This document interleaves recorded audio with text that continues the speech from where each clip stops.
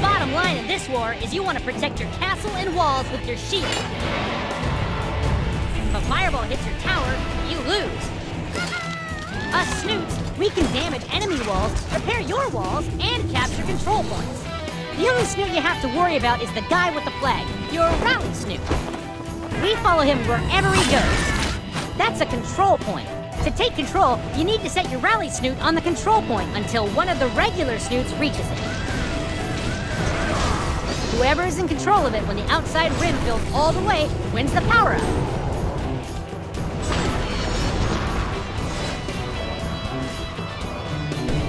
Charge shots are faster, stronger, and can be aimed.